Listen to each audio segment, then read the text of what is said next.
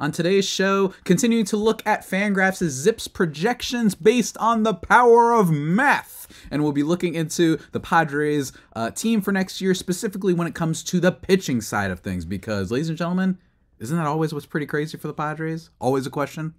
This year's no different. Let's get into it. You are Locked On Padres, your daily San Diego Padres podcast. Part of the Locked On Podcast Network, your team every day.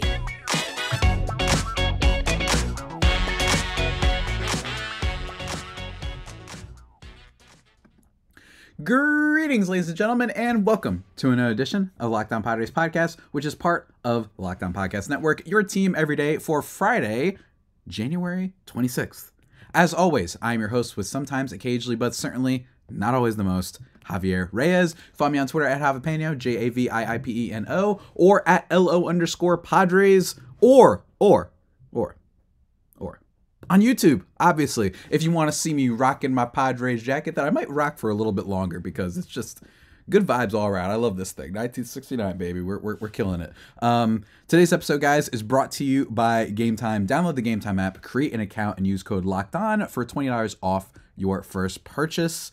And first things first, I want to remind everyone, go check out yesterday's episode talking about batters, looking at the offensive side of things when it came to the Padres position players and Zips projections last year, or for this upcoming year, and comparing them a little bit to last year. Really interesting, fun episode to do. It's been a quiet off season. I think it's been a really bad off season by usual standards. And I'm not only saying that because of my infamous take on the Shohei Ohtani situation and how it's just not nearly as fun, him joining the Dodgers, but this because there's not a lot of free agents left, and this was a very top heavy class.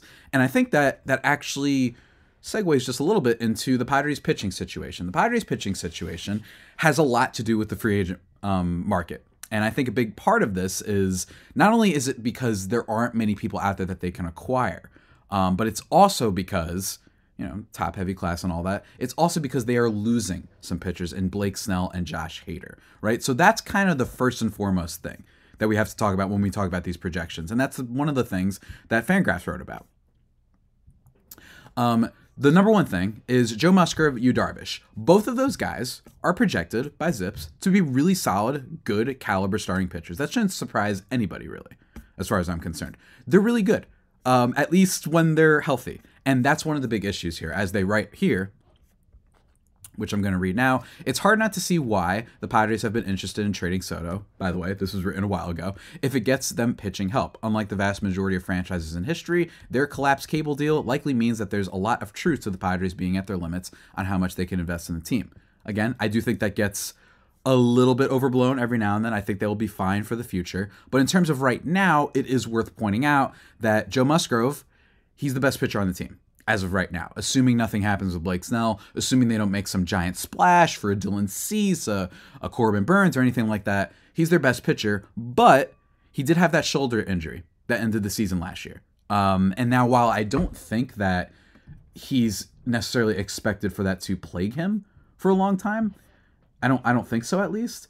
It is worth pointing out that that was one thing that happened there. And Darvish, he had some injury issues last year as well, and he's already showing signs of decline, and he's 38 years old. So while the upside for those guys, and if you look at their 80th percentile, 20th percentile outcomes that Zips does, there's a world in which Yu Darvish and Joe Musgrove are like genuinely amazing, and the rest of the rotation just has to be okay, I think. But the problem is, again, those are really high upside outcomes, and I just don't know if that's going to occur with the pitching staff for the Padres, at least in terms of this year. Again, it's hard to look at it, but you got to accept it, folks. The Padres pitching situation isn't great. However, we must continue onwards, ladies and gentlemen. It only gets cloudier from there, FanGraphs writes. To be kind, Zips projects only 6 Padres with an ERA plus above 100, and the two best of them, Blake Snell and Josh Hader, are no longer actually employed by the team. The rest of the rotation is a bevy of 6 starters, 6 guys, like guys who, come out when someone gets injured or what have you, better suited to be plan Bs and not the guys you actually want to start the season in the rotation. Zips is quite intrigued by Robbie Snelling, but he's realistically a year or so away, with Dylan Lesko a little farther. I think that's true, and I think that's why the big thing of the Soto trade was getting those guys from the Yankees. Johnny Brito, Randy Vasquez, Drew Thorpe, and of course, Michael King. And I think that one of the issues here is the Padres, I feel their starting rotation, I'm a believer in it, but just putting my objective cap on, it is a little bit of a house of cards situation. What I mean by that is I can very easily see things going wrong. I'm really confident in Joe Musgrove, but Yu Darvish, if that guy gets hurt and is basically the same thing as last year, which is just an ineffective long-term pitcher, especially because of the contract they gave him, you could be in a lot of trouble here with the Padres pitching situation. Again, if everything's all right and good, they still project him to be a decent pitcher. An ERA plus of 102 isn't awful, not great. 1.9 WAR, not awful, not great. Again, that's just the baseline for them. And for me, I still think he could be a 2.5 win guy.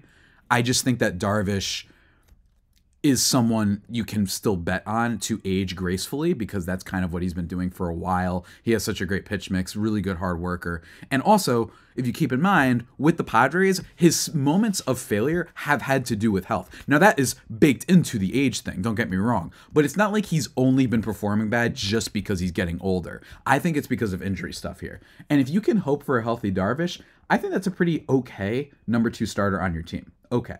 I actually think Michael King might be better than him, and that's the next thing we got to talk about. But before we get into that, let me just quickly keep summing up my thoughts.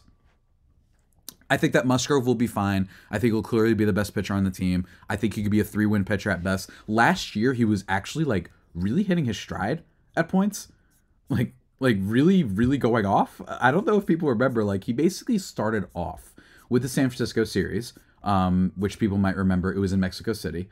Where he got completely lit up. He wasn't great there. And he also had that weird fluky injury with his toe. But then basically after that, he was pretty lights out. And I don't think that there's anything to suggest, unlike, say, even a Blake Snell, that things aren't just going to continue that way, right? Like, I really do think that this is going to be him. Basically, after March and April and just 8 innings total pitch, he had like 2 starts in there. He had a 10.8 ERA. Then after that, 3.6 in May, 2.25 in June, 1.45 in July. And that was it, unfortunately. He basically had 3 months of clean, awesome Joe Musgrove pitching. There wasn't anything alarming. It's not like his velocity went down by crazy. And it's not like he's a guy that relies on velocity. So again, Musgrove as your number 1 starter, it isn't the most ideal in the world, because it's not like he's, this isn't Garrett Cole. He's not a workhorse like that necessarily, but he's so consistent. So consistent. He's the type of guy that at worst, when you're really annoyed and it's a really good team coming up, he'll go 6 innings, 3 earned runs. He'll give you a quality start. And I do think that that matters over the course of a season. I think he's going to be fine. I think that his injury last year was fluky, and assuming the shoulder is okay and there's nothing weird happening there, I'm fully confident in Joe Musgrove being an effective pitcher. But I would feel 10 times better if he was a number 2 and or we had someone who could compete for that number 1 spot in the rotation. As of right now, it's not necessarily going to happen. I think that Robbie Snelling, I think Dylan Lesko, I think Drew Thorpe, all those guys are super exciting prospects. But in terms of the right now, that makes me a little bit concerned. I don't think that they're on DEFCON 4, or whichever is the highest. I always forget. DEFCON 1 or 4. I think they're in the middle somewhere where they're like 2.5, where there is reason for concern, especially if Darvish isn't able to stay healthy, and especially because you, for some reason, decided to extend him for another 7 years, where this could get ugly. But that's what leads into the Michael King situation. And Michael King, my friends, is quite interesting indeed. But before we get into that, ladies and gentlemen, I just want to take a second to talk to you about our friends over at Game Time. Ladies and gentlemen, we love Game Time. They're fantastic. Look, you know when you have like a extra 100 buckaroos, in Vegas, you ever wonder, like, if you just had an extra couple bucks, you run around Vegas, do something fun, maybe you were there for the big game that's coming up soon, in a couple weeks. What would you do? Would you buy yourself a dinner? I don't know. You could do that. But let me tell you, ladies and gentlemen, you know what you really can do? With Game Time, it is the fastest and easiest way to buy tickets for all sports, music, comedy, and theater events. So if you got those 100 buckaroos left over, well, you can go check it out. Maybe you could go to one of these comedy shows. You know, I actually saw a crazy video the other day of a comedy club getting shut down very oddly in the middle of it. But those things are fun. There's always something happening there. So you could go check that out. This is not just about sports, which is what I love about Game Time. Browse through the Game Time app and talk about a bunch of stuff with your friends and make them feel jealous after you attend these events. That's what you want to do here, ladies and gentlemen. It's the only ticketing app that gives you complete peace of mind with your purchase. You can see the seat view of whatever seat before you buy it, which is awesome because I am a visual person and I appreciate that. I need visuals. I don't just like the bird's eye view map thing. Or if you're an experienced person, obviously, just a bonus feature. They're obsessed with finding ways to help you save money. It's really, really great over there. You know, there's flash deals that will happen like kind of in the spur of the moment. There's always deals coming on for all my gaming heads out there. If you know Steam and their Steam sales, a little bit like that, just a little bit over at Game Time. So they've always got cool stuff with you. With zone deals, you pick the section and Game Time picks the seats for big time savings. There's Game Time guarantees. You'll find the best prices. If you find tickets in the same section and row for less, they'll give you 110% of the difference. Yeah, Game Time's great, guys. So take the guesswork out of buying tickets with Game Time. Right now, all Game Time users get $100 off a big game ticket with code VEGAS100. Terms apply. Just download the Game Time app and use code VEGAS, VEGAS 100 for $100 off a big game ticket. Or if you're not going to that big old game in a couple weeks, use code LOCKEDON for $20 off your first purchase. So they got you for everything. You want to do the big game, the big NFL game? Boom, you could do that. If you want to just have $20 off your first purchase, boom, locked on. Vegas 10, Vegas 100, locked on, first purchase. You guys here. Download Game Time today. Last minute tickets, lowest prices guaranteed over at Game Time. Ladies and gentlemen, that was a really long ad read, but we're back here on the Locked On Padres podcast. Hopefully thriving and whatnot. And you know what else is thriving? Locked On National Sports. They've launched their first ever National Sports 24/7 streaming channel on YouTube. Locked On Sports Today is here for you 24/7, covering the top sports stories of the day with the local experts of Locked On, including sometimes yours truly, whenever we're trending at least, with the local experts of Locked On, plus national shows every week. Go to Locked On Sports Today on YouTube and subscribe to the first ever National Sports 24/7 streaming channel. Locked On, killing it, man. And we're still killing it here on this podcast. You know why? Because we're talking about Michael King. A king in the making, some might say. I would argue that Michael King is the single biggest X factor for the Padres this next year. According to projections, last year, by the way, he had a 2.2 FWAR. Really good, right? That's really, really good. He's the centerpiece of the Juan Soto trade as of now. We'll have to see, in my opinion, Drew Thorpe. You know, it's possible that a few years from now, it's possible that a few years from now that Drew Thorpe is like this absolute beast. So I get that. But I'm just saying, in the grand scheme of things, it's Michael King. And Michael King, and I've repeated this many times, has been really damn good for a while now. Michael King has flashed signs of stardom. Okay, I'm not going to say stardom. He's flashed signs of easily being a quality number 3 pitcher, and that's huge for this team. Because if you just had Musgrove and Darvish, and then you don't really know what's going on with your number 3, and you're hoping for Pedro Avila and Matt Waldron, that could put them in a dicey situation. But with Michael King, over his last couple seasons with the Yankees, 2.6 ERA, 30.6 strikeout rate across 155 innings. 2 seasons. That's since 2022. That's not just this past year. Since 2022. This guy has the stuff, guys.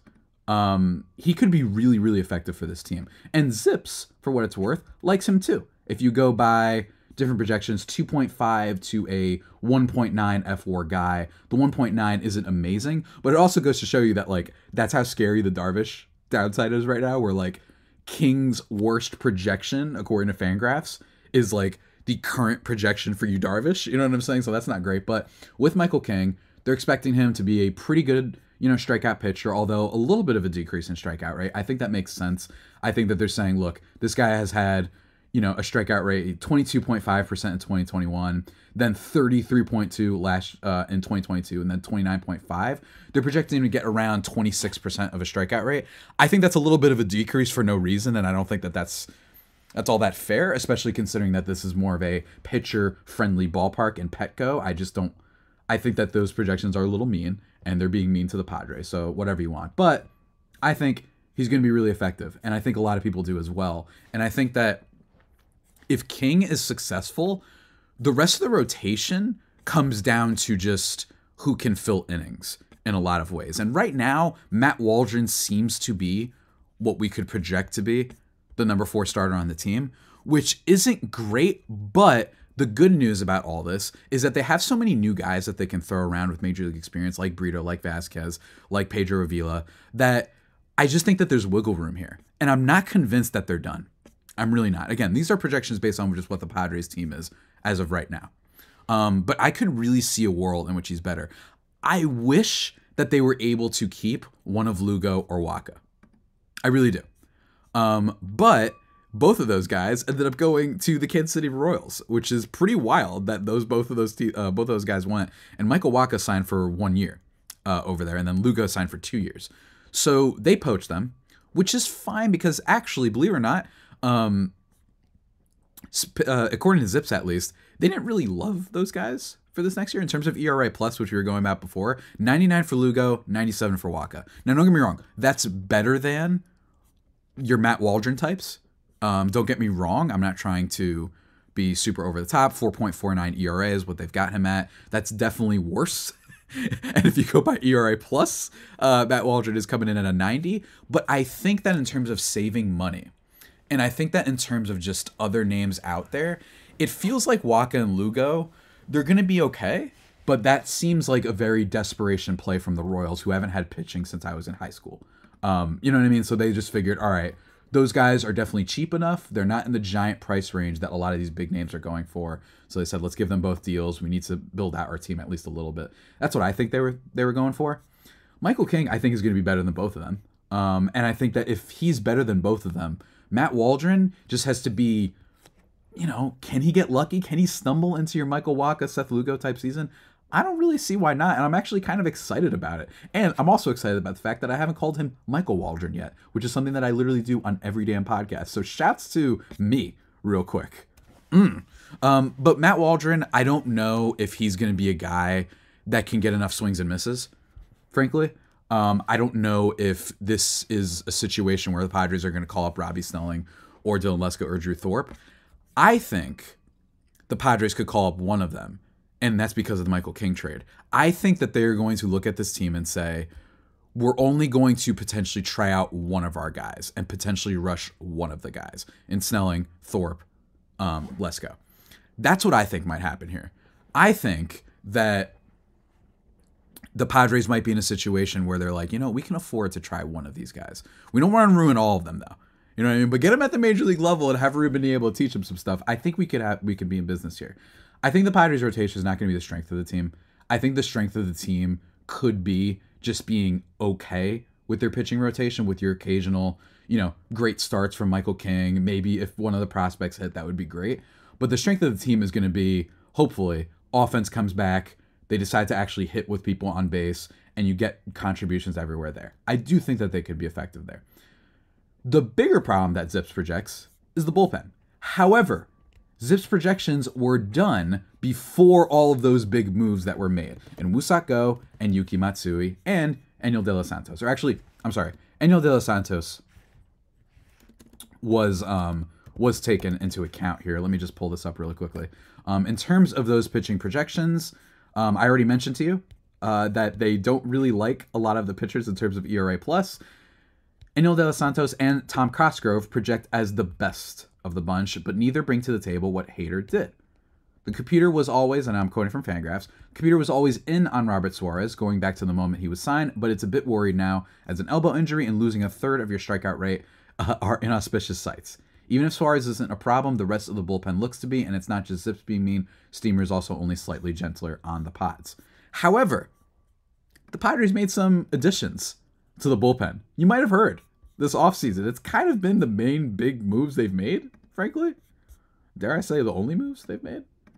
We're going to talk about the bullpen in just a second, guys. But before we do that, I want to first say thank you for listening to the podcast. And second, quickly talk about our friends over at FanDuel. You know FanDuel, folks. You know FanDuel. You love FanDuel. You love FanDuel. And right now, new customers, guess what? $150 if you place a $5 bet guaranteed. Must I say any more? I don't think so. I think that's it. That's all. You're probably downloading the app as we speak, but I'll keep going, ladies and gentlemen, because with the NFL regular season winding down, you're probably going to want to get on those NFC championship bets, the AFC championship game bets, Ravens, Chiefs, Lions, 49ers. Maybe you want to bet on the good guys, the Ravens and the Lions. Maybe you want to do that just to do that. Well, this FanDuel thing, it's going to help you out. So go check that out, guys. And they have live same-game parlays. They have new ways to make bets with their new Explore tab, kind of coming up with new ideas for you. They've got a parlay hub to help you make all of your parlays and to follow in some of the most popular parlays. And spreads. You want to take over on Amon-Ra St. Brown catches? No problem. You want to go Sam Laporta catches? No problem. They got you on that. You want to say Mahomes throws for 500 yards? Boom. You can do that, ladies and gentlemen. There's all sorts of bets available for you for the NFL slate. And they'll have other sports too. Don't get me wrong. And soon, MLB future bets are probably going to be up there soon. So we'll talk about those. But for now, guys, go check out those bets for this weekend, the AFC Championship and NFC Championship games, or whatever other sport you're interested in. They've got you covered. Visit FanDuel.com/lockedon and make your first bet a layup. FanDuel, official partner of the NFL. And just like that, ladies and gentlemen, we are back. We are thriving. We are killing it. Because we got to talk about the bullpen, ladies and gentlemen. The bullpen is so difficult for me to fully evaluate, especially because the biggest additions that the Padres have made are international players. Now, that's nothing against them, but because I haven't seen them pitch in Major League Baseball against a whole bunch of different players, I don't know what's going to happen. That being said, ladies and gentlemen, I do still like players in this bullpen. The first people that we have to talk about are Woo Suk Go and Yuki Matsui. One thing that's worth pointing out is it doesn't seem like, according to reports, that there's any idea who the closer is going to be between Matsui, Go, and Suarez. I think that Suarez probably gets first licks. I do. I think that Suarez probably gets first licks, and I'm not saying that I condemn or, love that decision, whatever. Zips is a little bit higher on Yuki Matsui. While Woo Suk Go, they're a little bit down on 0.4, kind of F4 projected for him. While Matsui is maybe potentially in the 1 range, which I think is great, especially for his first year here, and which is why he was the bigger acquisition. And they also got him for not much. So that's really good. And the other thing, Enyel De Los Santos, Zips loves him. And I love him too. I think De Los Santos, that trade, there is a world in which it hurts the Padres, in the sense that if you're a fan, you might see Scott Barlow absolutely kill it in Cleveland. In fact, I actually think if you're a fantasy baseball guy, I would 100% be drafting. You know what I mean? I'd be drafting Scott Barlow because for one thing, I think he's going to be good next year, and two, I think Emmanuel Clase could get dealt. So we'll have to. That's what that move could mean. But they basically traded, high upside for a low floor. Hold on, high upside for high floor in Enyel De Los Santos. If you look at some of his projections for this season, and he's been effective before out of Cleveland, by the way, 64 innings. ERA of about 3.94, which I don't think tells the full story, but ERA plus of 1.102, and you saved a bunch of money, which was able to then be used for Woo Suk Go and Yuki Matsui. I like the trade still. I think De Los Santos is a little bit underrated, frankly. I think that he's a really effective pitcher, and I think that while there are going to be moments where this bullpen is a little bit confusing and we don't know exactly what the closer situation is, I still think that this is going to be better than when FanGraphs originally wrote this and did the projections. However, the Robert Suarez thing, dare I say, is the second biggest wild card for the Padres entering this next season. Ladies and gentlemen, first of all, they're projecting him about 0.6 F4, which is really bad considering the contract they gave him. But here's the thing. I don't know what the heck happened. This is a guy who had a 31.9% strikeout rate, dropped to 22.2% in 2023. That's pretty nuts. And it's not like he was getting really unlucky or anything like that. His FIP was 4.48. That's not really all that far off. He finished with a 4.2 ERA.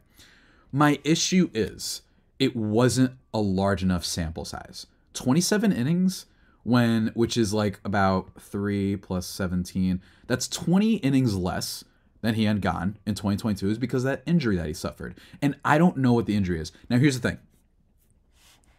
The reason I'm saying all this is because if Robert Suarez is healthy, I'm not willing to say this is a sunken cost and we're doomed. If he's healthy, I want to see him enter spring training if he's healthy, and then he struggles, then you slam the alarm, and then you say, classic Preller, bought way too high on a guy in the moment, who I think threw gas. I think he was effective in the playoffs. I know that he's infamous for the Bryce Harper blow-up, but I don't think that was his fault. I think that was Bob Melvin not taking him out, and they should have put in Josh Hader to face the best player on the Phillies. I don't know what they were thinking there, and not to mention that was Suarez's second inning. You know what I mean? Like, he was in there again. Like, it was like, come on, man. Like, he's a young guy. Give him a second. I felt so bad. And actually, as I am recording, FanGraphs is literally down. So this is fun. But thankfully, I haven't reloaded any pages, so I could still look at what they were projecting before. But De Los Santos, Tom Cosgrove is really great. I love him. The last one I want to talk about really quickly is Steven Wilson, who is a really hard pitcher for me to evaluate. Because in the first half last year, he had a 2.43 ERA. Used his sweeper a lot more this past year than the previous year, in 2022. And it worked, clearly, for the first half. But, as I've discussed many times, the Padres bullpen... Look, the Padres as a whole last year, it seems like it boiled down to being awful in high-leverage situations. Like, really bad. Bogarts, Machado, occasionally Soto, but not really. Jake Cronenworth, Trent Grisham was heinous. The only ones who really stepped it up in high leverage were Ha-Seong Kim and Fernando Tatis Jr. So that was a big issue. Even St. Gary was bad in high leverage situations. I think the starting pitching could be okay, especially with Michael King and especially with a lot of backup soldiers, as I'll call them, that you could call up in Snelling, Lesko, who's the last one, and Thorpe, right? But the bullpen, I do not think last year was just a case of being uncharacteristically bad in high leverage situations. I think they actually had gotten lucky at points. And I think that the first half ERA for Steven Wilson is a little bit of a reflection of that, because then he had a 7.31 in the second half. Now, I looked at some numbers, and it looks like one of the things that happened is that as the season went on, now he doesn't throw it a lot. It's only 3.2% of the time. But Steven Wilson wasn't getting any swings and misses on his changeup, which isn't great. And he did completely switch around his fastball and sweeper usage. Last year, the previous year, 2022, 52.2% of his pitches were fastballs. Year after was only 36.4%. And then his sweeper, he threw even more than his fastball ever did. And that seems to have paid dividends. And so if you want to go by run value, he had a plus 10 with his sweeper, and then he had a 1 with his fastball, which was actually better than the previous year where he had a 7 with his sweeper and a -2 with his fastball. So he started throwing his sweeper more, and the sweeper was great, but again, he just really struggled. And if you look at his baseball savant overall, expected batting average, expected ERA, his hard hit percentage isn't bad. The big problem with him is he does give up a decent amount of barrels and he doesn't always get whiffs, but it's the ground ball percentage. I wish that watching Steven Wilson wasn't only hoping that he gets a strikeout with a sweeper. He's just not generating ground balls. He seems to be a little bit all or nothing. But I think he can be a guy who's still effective for this team. 29 years old. It's not like he's not super young, but I still think that he can be that low-key, under-the-radar guy for this team that can be effective. And if you couple that with Matsui, Go, Enyel De Los Santos, and hopefully you're taking a flyer on him, and Robert Suarez, I think the bullpen can be okay. But I am still worried because, again, you're losing Josh Hader. You're losing Nick Martinez, who was occasionally used in a bullpen role last year. You're losing Josh Hader alone. Losing him is, like, obviously bad. Who just signed with the Astros, by the way, which I'm sure will help his villain reputation, certainly. But that's the big issue here, is that what can Robert Suarez give you? Because if Robert Suarez gives you something, if he's as good as, I don't know, if he's as good as, I'm trying to come up with a good comp, Enyel De Los Santos was last year. If he's just okay, because if you looked at all the relievers prior to the Yankees trade and prior to the Matsui and Go signings, projected for 0.7 wins above replacement. That's bad. You know what I mean? For your entire bullpen, really. But again, we don't know fully what's going to happen. They don't have Ray Kerr anymore. There's a lot of pitchers that were projected on this thing that they don't have anymore. The Matsui Go signings coupled with De Los Santos, coupled with the wild card factor of Robert Suarez, coupled with all the reasons I said for Steven Wilson, I still think they can be good. I'm a little bit worried about Wilson's control, but I think that can be worked out, and I still think he's clearly putting together his pitch mix. Like, maybe he's going to start throwing his cutter more. I don't think he should, but maybe he will. Maybe he starts throwing his changeup more. I don't think he should, but maybe he does. Again, he tries to use his changeup as his put-away pitch, and he just stopped working in the second half especially. Like I mentioned, the whiff rate on that thing dropped dramatically. He just wasn't getting any whiffs on it. But he uses it as his put-away pitch. So if he can figure out his changeup a little bit more, or just really rely more on that sweeper as his put-away pitch, which he didn't, like, it's really weird that that's his most effective pitch, yet his put-away percentage on it last year was just 21% compared to 33.3 on the changeup. We'll see. Again, we will see. Maybe he starts using the fastball more. I don't know. But I haven't given up on this guy. I think he can get whiffs on those sliders and those sweepers, whatever you want to call them. It's confusing, semantics, but I think he can be effective. De Los Santos, I think, is just a thing where you're just getting a solid reliever who I think, hey, Niebla, hey, he was in Cleveland, guys. He knows them Cleveland guys. So work with him. I think he can be effective. I think Woo Suk Go is a high upside dude who can at least be better than your Jay Grooms of the world. But all in all, I think that's the thing with the Padres, is they just have a lot of solid stuff, and it's getting drowned out by some of the divisional moves with teams like the Giants, certainly with the Dodgers. I think that's why a lot of people are freaking out. But for me, all in all, my thing is just don't be as atrocious in one-run games. Bullpen, hopefully it's utilized a little bit better than I think that Bob Melvin utilized it last year. Hopefully Mike Shildt can do some work. And lastly, I don't think they're done yet. I really don't. I think they might be done on the bullpen side of things. Santos, Go, Matsui. Starting pitching. I still think that there could be some guys out there that are intriguing. The big ones that are still out there, we obviously still have Snell. I'm not totally sure what's going on there, by the way. I feel like we haven't heard anything about Snell in like months. And then look what happened. Like Josh Hader, we heard nothing about, and then he signed with Houston, right? Jordan Montgomery, Clayton Kershaw, Brandon Woodruff. Woodruff I've talked about as being like a sneaky, if they for some reason were screwed and they were like, we don't really think we're going to be good this year, signing him and then having him for next year could be really enticing, especially with more time given to the prospects to potentially break out. But I look at some of the remaining guys. Michael Lorenzen, take a flyer on him. I bet you he doesn't cost all that much. I don't think there are teams out there that really need to sign a pitcher right now. Michael Lorenzen could be okay, and I think he's better than Pedro Avila. Is he better than Matt Waldron? I think so. But we'll see. Again, I would just like a little bit of a reinforcement. Can you get any of these guys for cheap? Can you get a Michael Lorenzen for cheap? Can you get Carlos Carrasco for cheap? I know he's a giant red flag when it comes to health. Could you get Alex Wood, who I've been believing for cheap? I think that that's a big thing here, because then if you do get one of those guys, you have 4 at least pitchers who have proven that they can pitch at the major league level. Musgrove, Darvish, King, and then let's say for example, Alex Wood. Then the 5th spot is where things get interesting, and it gives even more flexibility and more time for your prospects to come up. That's what I think the Padres should do, and I think that they will. I do. I think that there's some guys out there who can at least fill in time. Hey, if you want to just go by youth and say, hey, maybe we gave up on this guy too quickly, you could take a flyer on Eric Lauer. You know what I mean? He's 29 years old and at times has flashed strikeout potential. So maybe you could do him. Matthew Boyd was good once upon a time.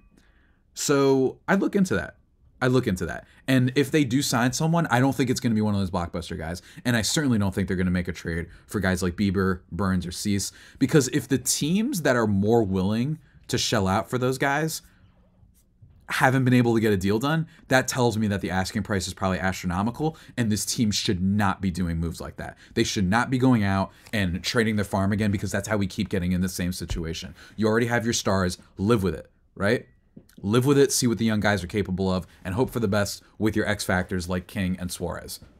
Otherwise, I think the Zips projections for the pitching, I don't really disagree with any of them, which could be a good thing or a bad thing. I don't know, right? Like, I don't really disagree, though, with them. I think that the only one that might be a question is Darvish, because I just wonder, Yeah, but the reason he performs bad seems to be his health, so maybe he's being projected a little bit low. But bottom line, guys, Zips does not love the Padres pitching situation, and that makes sense. They just lost a Cy Young guy, and they lost the best closer in baseball. Obviously, they're not going to love it. But anyone listens to Bill Simmons, Ewing theory type of potential with this team is strong. Whether or not they'll actually do it is another story, right? On the offensive side of things or the pitching side of things, I don't know. But the Ewing theory is strong with this team, because if they go out and win more games this year, I need everyone to use this and remember that you should have stars. But you should also remember that once you have your big core of stars, you don't then destroy your depth for more stars. Because then you get the BS that happened last year where the team just completely falls apart and is almost seemingly trying its best to make Padres fans annoyed. That's really what it felt like. It's like they were trying to just stick the knife in and twist it. They were still in the playoff race until like the last 2 weeks of the season. Like, that's how much the universe was like, you guys really just want to disappoint your fans this bad? You want to be this much of a disaster? Well, okay. That's what it felt like. And I'm a little bit nervous, but I still think that there's potential here. And I think that there's more moves to come when it comes to starting pitching with one of those flyers and also the DH spot. I'm curious what happens there. And of course, as I mentioned before, if they trade Ha-Seong Kim, I think things could get a lot more interesting on that front too. But that's it, ladies and gentlemen. That's it. That about does it for today's edition of the Locked On Padres podcast, the only pod that may be better than the Padres themselves in terms of the future of the show. May or may not be doing an episode on why they need to trade Ha-Seong Kim, because everyone keeps yelling at me when I do this, and I like being yelled at, because I'm a masochist, ladies and gentlemen, and I hate myself. No, not really. Might do that episode, might have another guest on, we'll see. I'm going to be doing looking deeper into the free agent class, maybe talking about some of those aforementioned flyers that I mentioned, who might make sense for the team, looking at old takes, doing my own old takes exposed sort of thing. Probably going to try that out, talk about a little bit more some X factors for the Padres heading into next year. But until next time, stay safe, and of course, stay faithful. My fire faithful homies, take care.